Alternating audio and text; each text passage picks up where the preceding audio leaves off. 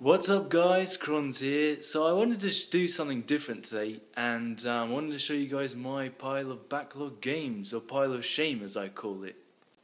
First up we've got Star Wars Dark Forces. This is of course a joke. It's been out for 20 years, I don't know, 18 years. But I don't feel quite as bad about that because I got it from a friend alongside a Mac and Oregon Trail, yes, MLG Pro, I know.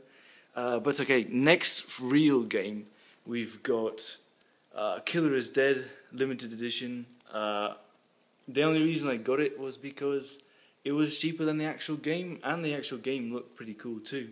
Next we've got Assassin's Creed 4 Black Flag, which I actually feel quite bad about, you know. But with Metal Gear Solid 5, Advanced Warfare, all the other stuff that's coming out at the end of this year, it's going to be quite a while before I get to that.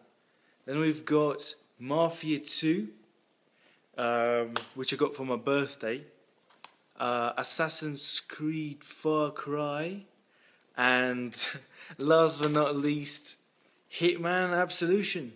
Not bad.